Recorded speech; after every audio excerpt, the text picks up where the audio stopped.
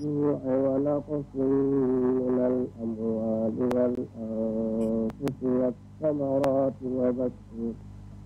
وبشر الصابرين الذين إذا أصابتهم مصيبة قالوا إنا لله وإنا إليه راجعون.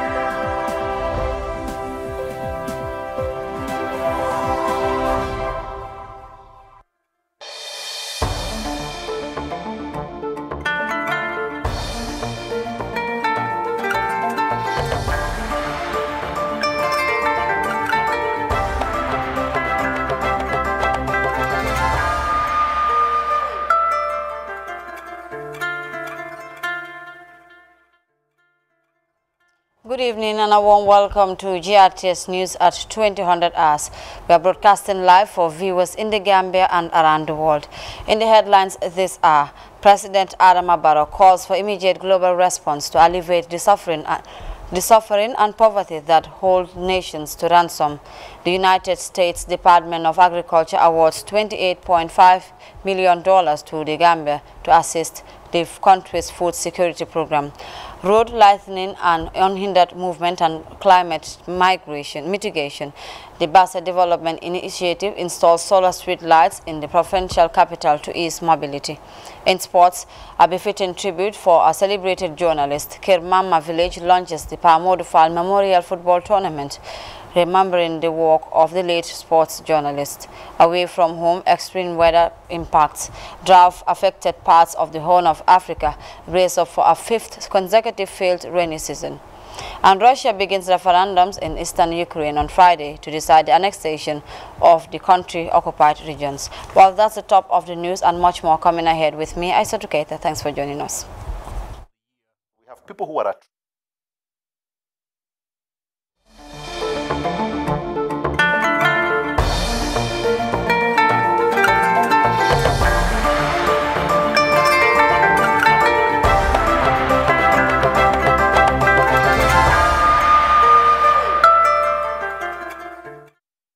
here. We begin this bulletin with the presidency because His Excellency Adama Barrow, who is in New York, where he stressed the need for new perceptions, approaches and renewed commitments to increase resource levels equals to the scale of both current and emerging challenges. President Adama Barrow made the remarks on Thursday during the 77th session of the United Nations General Assembly. He underscored the need to strengthen the political will, taking advantage of opportunities that go with the global crisis to enhance the lives and livelihoods of the citizenry. Take a listen. The current cost of living crisis across the world is a wake-up call for immediate global response to alleviate the suffering and poverty that hold our nations to ransom. The global inflationary trends, food insecurity, and the energy crisis compounded the natural disasters that continue to cause havoc around the world. The need for relief grows by the day, yet global efforts appear to be less and less effective. In this connection, my delegation fully welcomes the establishment of the Secretary General's Global Crisis Response Group and eagerly look forward to concrete action-oriented recommendations and solutions. As one of the hard-hit developing countries, the Gambia stands ready to cooperate with the group to find real solutions for immediate relief. Mr. President, we have come to this summit with gratitude for the partnership and support extended to us from 2016 to date. Mr. Secretary General, we thank you personally and the entire UN body for the continued support of our peace-building and reconciliation efforts. The Gambia has come a long way from dictatorship and has transitioned into a true multi-party democracy. Following the 2021 presidential election and the legislative elections this year, the consolidation process is gaining momentum. We will step up reforming and strengthening our national institutions to sustain a robust democracy where human rights and fundamental freedoms underpin our national policies. There on the 77th session of the United Nations General Assembly. Now, the Vice President Badara Alieu Diouf on Wednesday received in audience the World Food Programme Regional Director for West and Central Africa, Mr. Chris Nikoy, who paid a courtesy call on him at the State House. After a closed-door meeting with the Vice President, Mr. Nikoy disclosed that their discussion centered on a range of issues, including government's response to perennial floodings in the Gambia and other related challenges in the agriculture sector, such as fertilizers and possible impact of low yields, to other social protection system that needs to be strengthened by the government.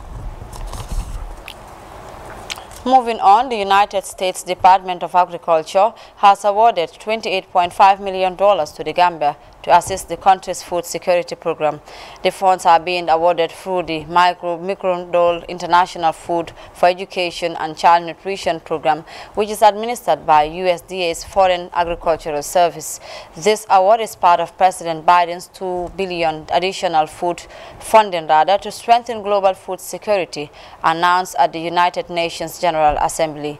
The Mcgovern-Dole International Food for Education and Child Nutrition Program helps support education, child development, and food security in low-income, food deficit countries around the globe. The program provides for the donation of U.S. agricultural commodities as well as financial and technical assistance to support school feeding and maternal and child nutrition projects. The key objective of the Mcgovern-Dole program is to reduce hunger and improve literacy and primary education, especially for girls. By providing school meals, teacher training, and related support, Mcgovern-Dole projects help boost school enrollment and academic performance. At the same time, the program also focuses on improving children's health and learning capacity before they start school by offering nutrition programs for pregnant and nursing women, infants, and preschoolers. Well, let's now head to the Upper River city of Basse, where a new street lighting scheme is brightening roads in the expansive metropolis, courtesy of the Basse Development Initiative, which is expanding a major effort to boost advances in the Upper River region. Our regional correspondent, Sedi Kamara, has the details. New era of lightning comes to Basse as Solar Gambia installed 19 solar lights along the street of the Upper River region city, leading to the central mosque of the expansive metropolis. The installation of these solar lights joined a major effort to brighten the vicinity around the Basse Central Mosque to ease movement, particularly for the elderly during the late hours, such as early morning and night prayers. According to the project coordinator, Dauda Nene Galle Jallo, the solar lights provided were installed by Solar Gambia, a renewable energy company supporting access to sustainable lighting. Looking at this project, it's native of Basse, trying to help native of Basse, and then implemented by natives of Basse. So this is something that now we've got the technical know-how, we've got the equipment, we've got the resources to be able to implement this kind of projects. Solar Gambia is here to do the difference because we've implemented in other parts of the country, and now we are here in our own region to implement these projects. Solar lighting system, a viable means to mitigate climate change, according to Mr. Jallo, who called on the people of the region, particularly the youth, to unite for Basse development. Anyhow we can be able to do and so we mitigate the effects of climate change. These are very, very important things, and solar is one of those, because with solar you will be able to reduce the carbon emissions, and those are actually the leading factors to environmental degradation or to climate change. Actually, when you use solar also, you don't have to depend on others. Sometimes that light comes and goes, but then if you have a solar project in your area or in your house, that is actually going to help you, because with or without electricity, you are good to go. The chairman of Basse Development Initiative, Ahmad Jaw, said the installation of lights in strategic area will help movement during nightly hours. This is the central mosque, as you can see, and it's very dark in the streets at night. And there are some elderly people, they are scared to come to pray Fajr because it's dark. We thought of this idea, having these lamp poles in the back streets so that it will brighten the area and make life easy for the people. The natives of Basse in the Gambia and in the diaspora sat down and thought it necessary to come together and devise a plan to be able to help the Basse community. On behalf of the beneficiaries, Boy Barry commended the Basse Development Initiative for the gesture, noting that solar lights around the central mosque and other areas will go a long way in making movement smooth for people, especially those living in the city center. Seeing lighting around this vicinity of Basse, where it is always dark, you can see our street lights are no more working, and then this is the central mosque of Basse, and then access to it during the night is always a problem. So if BDI should come up with this good initiative, we are saying thank you to them. The officials call on donor organizations to emulate BDI and support development in Basse and the Upper River region. The Basse Development Initiative is an advocacy organization operating to implement projects across the entire region with objectives to positively impact lives and livelihoods. The organization has formed different committees to cover multiple development areas such as disaster management, education, health, religious matters, among a host of others. Seydou Camara, reporting for GRTS News from Basse Upper River region. Now to a press release from the Office of the Gambia Director General of the Gambia Immigration Department, who have noticed with concern speculations making rounds on social media, alleging that personnel of Gambia Immigration Department are engaged in issuing national ID cards to people at Majum Real Estate premises in Churchilltown. The media release states that the allegations reported certain individuals to be discreetly working with the GID officers to accomplish the alleged ID card issuing exercise. According to the release, the leadership of the Gambia Immigration Department considers such allegation, especially in a public space, extremely sensitive and worrying, and therefore needed to be accorded all urgent attention it deserves. Thus, the more reason the management sanctioned a swift probe into the matter.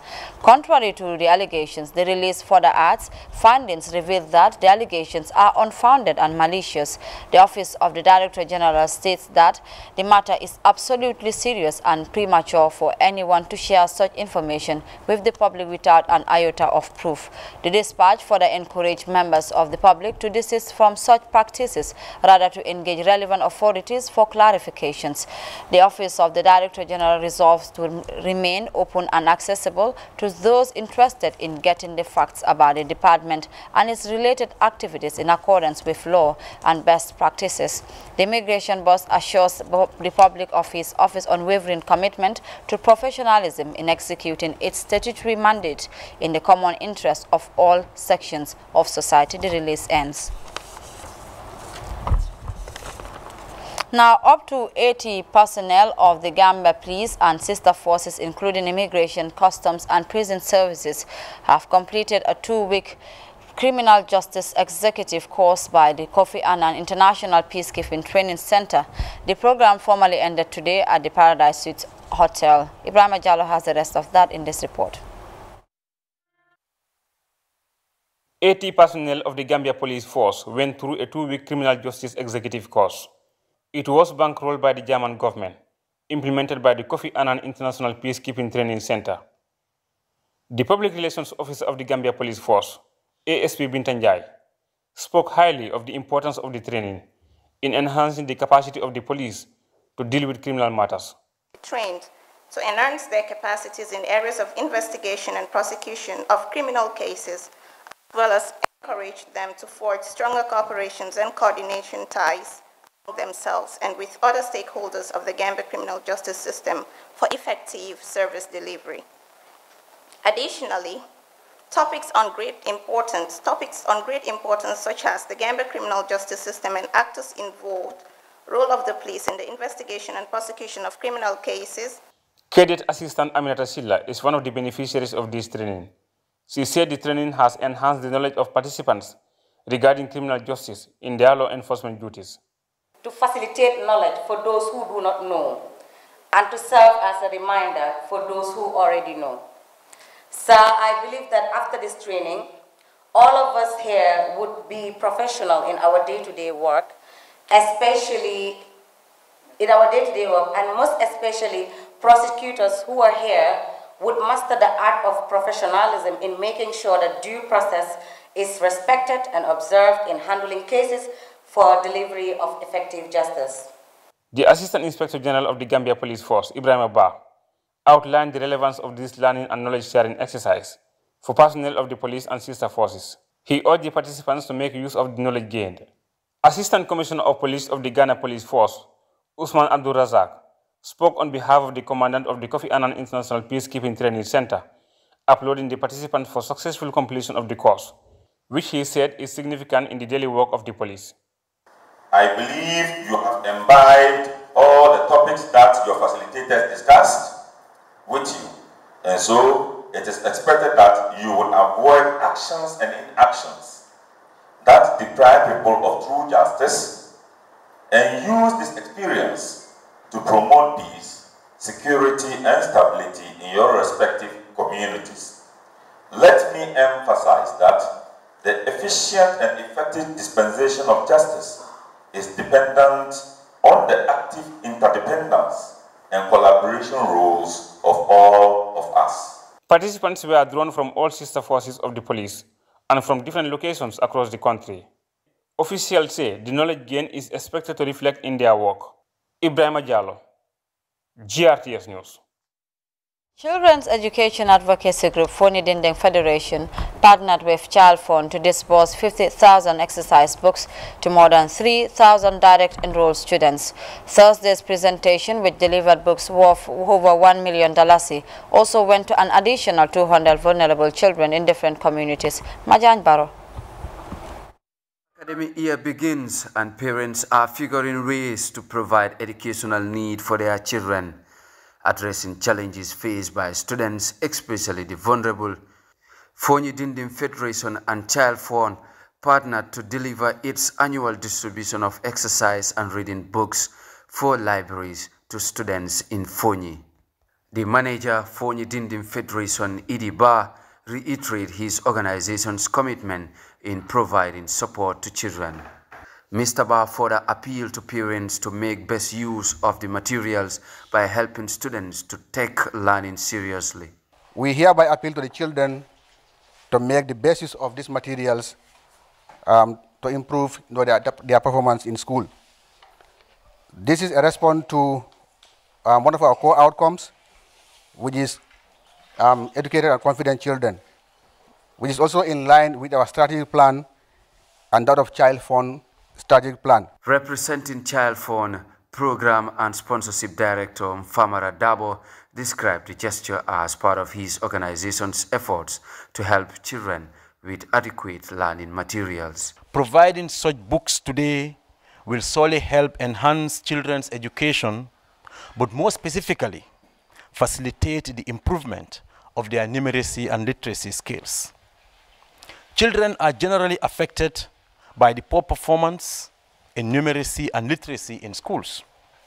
Primary and lower basic school children are confronted with problems of not being able to read, write, and understand simple sentences. The board chairman of the Fonyi Dindin Federation, Alaji Jaju, and Almame Samate, cluster monitor for Sibanor, both described the donations as timely and call on other philanthropies to emulate Fonyi Dindin Federation and Child Fund. We know that the government alone or the ministry alone cannot do it. We only hope that good partners like you, stakeholders like you, would also emulate the things that you are doing for your education. Representing parents and beneficiary children, Nyimasata Kante and Naomi Sajo thank donors for the timely intervention. We the children must be ready to take this great opportunity to achieve our goal. Once again, we thank the Federation and its agent for helping we the school children in our academic career. Thank you all. As the 2022-2023 academic year begins in Fonyi, 50,000 books are set to be distributed to ease learning for beneficiary students. Majan Baro for GRTS News. Youth in North Bank region have launched the local organizing committee for the upcoming National Youth Conference, NECONF. The event held in the North Bank town of Karawan was attended by the governor of the region, youth representatives and other stakeholders. Our regional correspondent in the region, Farmer Akani, has more in this report. The launching of the local organizing committee of the NECONF in the North Bank region was attended by a cross-section of youths, senior government officials, including the Technical Advisory Committee, district chiefs and village heads across the region. Speaking at the event, Al-Hassan Jao, the regional youth coordinator, noted the significance of NECONF in youth development. He described the biannual convergence as a platform where youths across the country can interact and share productive ideas. The activities of NECONF proper will include conference on different thematic areas. And these thematic areas include sporting activities and other indoors and outdoors games. It also includes cultural activities that will showcase the talents of Gambian tradition. And of course, while the cultural activities will be done, there will be masquerade dance and as well as storytelling to express the Gambian tradition and culture. It will also include beauty pageant, academic competition, that is quiz, impromptu speech, drama, and etc. And also wrestling will also take place. There will be also an entrepreneurship exhibition for the entrepreneurs. Trade fair will be organized. Fair and pitching competition among young entrepreneurs will also be organized across. A budget amounting to over $2 million was presented by the committee to the officials. It was also a moment for delegates to make some financial commitments geared towards funding the various events during the NECONF. Lamin Sedikan, the governor of the region, said his office will continue to work with young people of the region. He used the occasion to call on natives and philanthropists in the region to support the program. To organize such an event needs a massive funding. I therefore urge all the businessmen, individuals, and other support and other people who can support this event so that our region can be counted among the best. Similar words were echoed by Mohamed Suare, the youth chairperson of the North Bank region. Malamin I.L. Bojang, chairman of the Kerawan Area Council, also disclosed that the Kerawan Area Council in its capacity will support the coming NECONF. The local organizing committee of the support from all and sundry to fund their various activities during the coming NACOF. For the news, I am Famara. Well, we now join the Central Forecast Office for the day's weather outlook.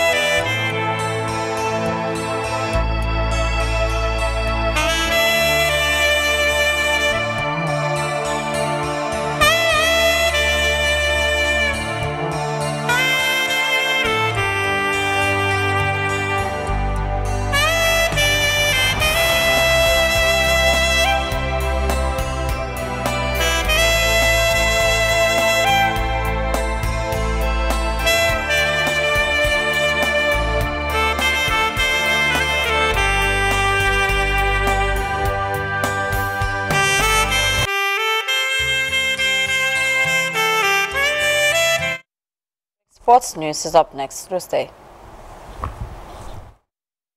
Credit even if you're out of cash. Borrow up to $250 as credit with the AfriCell Cholera Credit. Send a blank SMS to 152 to activate the Cholera Credit. AfriCell Cholera Credit, the solution for you. Send money to Gambia for free. You can now send money via MoneyGram to AfriMoney in Gambia anytime, anywhere. Simply go on to MoneyGram.com or the app and select Pay through AfriMoney to send. Make sure the receiver is registered on AfriMoney in Gambia or get them to dial *777# to register. Instantly, the money comes into their AfriMoney wallet. No hassle, no wait times, complete ease. Cash out at any AfriMoney agent or AfriCell outlets. Free cash out, no sending fees.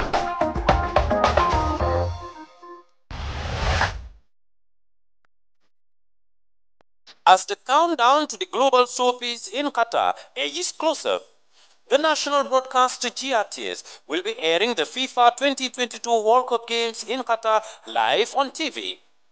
32 nations across 5 confederations will compete across 5 host cities in the state of Qatar. The greatest moments in FIFA World Cup history awaits the sporting world. Enjoy World Stars as they showcase their talents and compete for glory. To be a sponsor of the FIFA 2022 World Cup Games airing on GRTS TV, call GRTS Commercial Service on 4377-214-996-8585 or 254-7272. The FIFA World Cup 2022 starting November 20th to December 18th, 2022.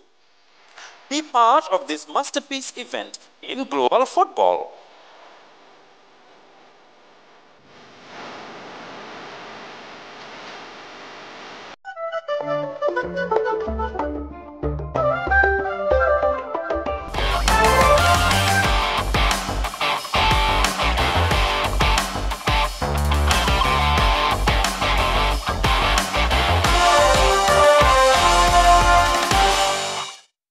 Welcome back. And in sports, Kermama Village defeated Fas Omar Sahorada 1-0 in the Super Cup final named after celebrated sports journalist Pamudu Fall, a former Daily Observer and Point newspaper reporter who contributed immensely to sporting development in the North Bank. The tournament, sponsored by Gambia Nemel's referee Babu Karjala, was staged in loving memory of the late journalist, who is remembered for his unique contribution to sports development in the area and across the country. Modi S. Jala has the details of that in this report. The late Badu Jase football field in Kermama, Opanyomi was the venue for the first edition of the Pamudu Fall Memorial Tournament. The Intervillage Tournament is organized in loving memory of late journalist Pamudu Fall, who died in a fatal car crash earlier this year. The former Daily Observer and the Point newspaper reporter is being remembered by the people of Kermama, one of many communities he profiled in his work to support sports development. Saddened by his untimely demise, top Gambian MLS referee and Kermama native Babukar Jallow decided to support a special district football tournament to celebrate the late journalist. Jallow, who recently made headlines when he officiated an El Clasico friendly between Real Madrid and Barcelona, said Pamodu's exemplary life and legacy is worth celebrating. Pamodu has been one of those people who has contributed a lot in football development in Gambia, and particularly in Kermama, from the grassroots level. So to keep his legacy going and to remember his contribution, I felt very compelled, and I felt it's very important for us to continue celebrating and honoring his legacy. And the only way we can do that is to organize a tournament and name it after him in Kermama. So we, Kermama Sports Committee, are very grateful because Pamodu has been there from us since the late 90s to the early 2000s to cover us as there. Kermama and Fas Saho contested the Cotton Reza Super Cup final, which was attended by Pamodu's family, including his widow, Mariama Jallow, and son Mohamed Fall, who took the formal kickoff. The tight contest was decided by Habib Jallo's second half strike. His shot deflected into the back of the net to secure a 1-0 win for Kermama over Fas Saho.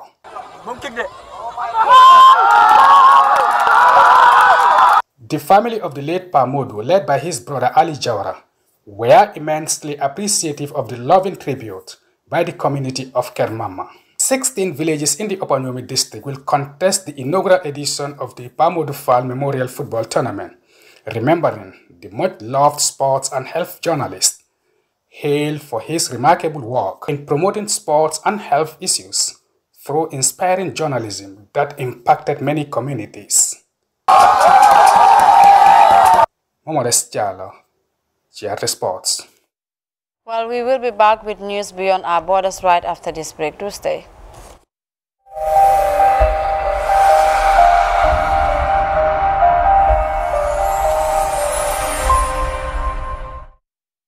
Now, drought-affected parts of the Horn of Africa area are bracing for a fifth consecutive failed rainy season.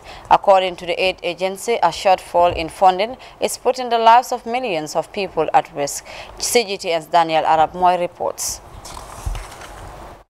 Extreme weather, conflicts, and the rising cost of living are pushing millions of people towards starvation in the Horn of Africa. According to Oxfam International, close to 50 million people are expected to face serious food insecurity by the end of the year. We have people who are at risk of dying if the short rains fail in the Horn of Africa. By December, we may be able to, we will be seeing famine-like situations and deaths from hunger. According to humanitarian agencies, the region is experiencing the worst drought in 40 years. Women and children are among the hardest hit.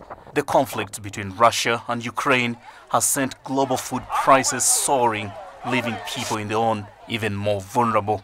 Humanitarian partners in the region are providing support, but funding remains a challenge. So I think the UN General Assembly must make sure that we have enough resources in the region here, in the Horn of Africa, to really address these immediate needs. And putting money towards that end will really be very, very critical to make sure that humanitarian organizations, especially the frontline actors, the local actors, really save lives. According to Oxfam, the onslaught of climate disasters is now outpacing poor people's ability to cope, pushing them deeper into severe hunger. Experts have warned that the region is already on the brink of a catastrophe and that time is running out. Daniel Arab Moy, CGTN, Nairobi, Kenya. Extreme weather events, conflicts, and the rising cost of living are pushing millions of people towards starvation in the Horn of Africa. According to Oxfam International, close to 50 million people are expected to face serious food insecurity by the end of the year. We have people who are at risk of dying if the short rains fail in the Horn of Africa. By December, we may be able to, we will be seeing famine-like situations and deaths from hunger. According to humanitarian. Meanwhile, referendums over whether certain occupied or partially occupied Ukrainian regions should formally be annexed by Russia got underway on Friday. Citizens in Luhansk, Kherson, and partly Russian-controlled Zaporizhia and Donetsk regions of Ukraine were reportedly casting their ballots amid the backdrop of ongoing war.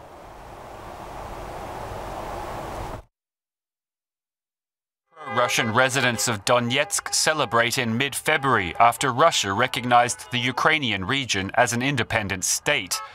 Days before Russia began its war, people here thought the declaration would bring peace. It's very important for all of us that peace will finally come to our republic and to Luhansk. We just want peace and calm.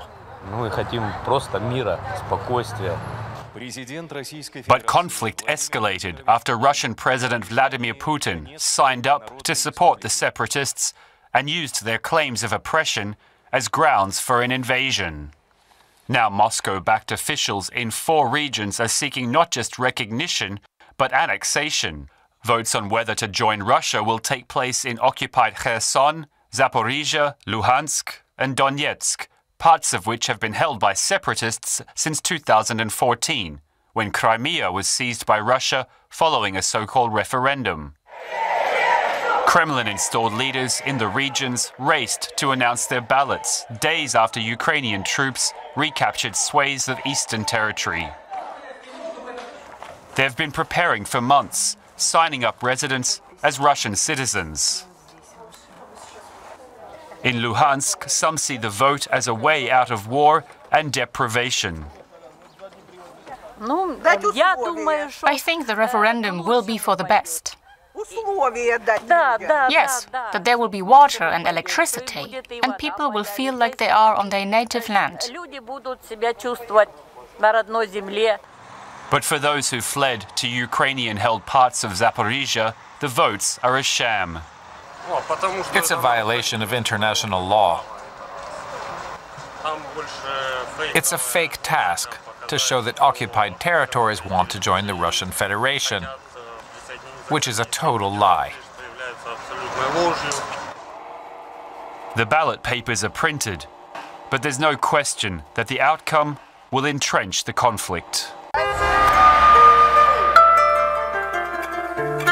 Have died in Iran in days of protests over the death of Mahsa Amini. Clashes between security forces and protesters have been ongoing since Amini died while in police custody on September 13th. Among the victims from the ensuing protests have been both security forces and demonstrators, according to Iranian media. There were again violent clashes on Wednesday night, with footage which could not be verified purported to show shots being fired at those protesting.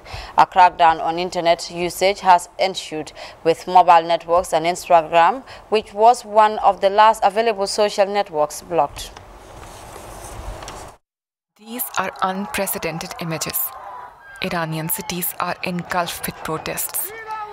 Despite the use of force by police, people continue to come out onto the streets. The death of Mahsa Amini sparked these protests. Women are angry at the state dictating a strict dress code. But now, the cause has become bigger. Many men have joined too. They want the current leadership to go. The state is fighting back hard. There are reports of security forces firing metal pellets and tear gas. Many have been killed in the clashes. The Iranian leadership's attempt to quell the anger have so far been unsuccessful. I contacted her family, the family of the deceased, at the very first opportunity, and I assured them personally that we will continue to investigate the incident. There are reports of Instagram and WhatsApp outages, an attempt to discourage people from organizing protests. The fury that has been caused by Mahsa Amini's death is shaking the hardline Iranian state. Live from Banjul, and this is GRTS News with me, Aissatou Keita. A quick look at our main points once again. President Adama Barrow has called for immediate global response to alleviate the suffering and poverty that hold our nations to ransom. The United States Department of Agriculture has awarded $28.5 million to the Gambia to assist the country's food security program.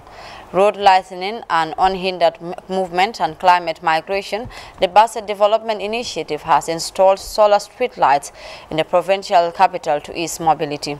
In sports, a befitting tribute for our celebrated journalist, Kirmama Village has launched Pamodu Fall Memorial Football Tournament, remembering the work of the late sports journalist.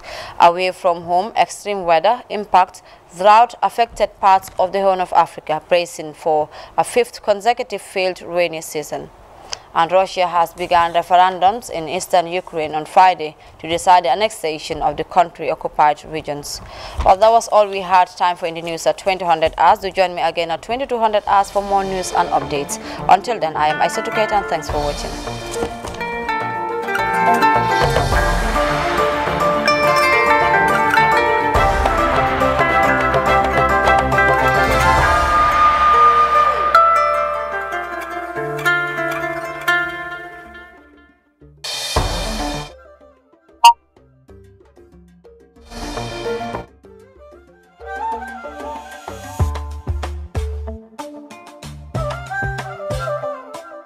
The cheapest SMS service in the Gambia, brought to you by the coolest network, AfriCell. Text all day, every day with your friends and loved ones to AfriCell network for only 40 bututs per SMS. The texting never stops. AfriCell, always hook you up. Double the data, double the fun. Only on AfriMoney. Buzz Bundle. To enjoy the Buzz Bundle on AfriMoney, dial *777# and double your data for as low as $10 and get 80 megabytes. And also, receive 3 GB of data for only $150. There's more. Just dial *777# to find out. All bundles are valid for 7 days.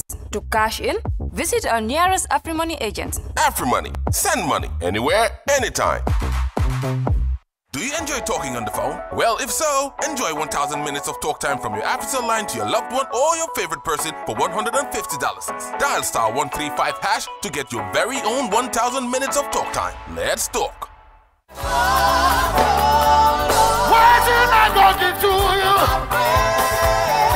Helper of Destiny Ministry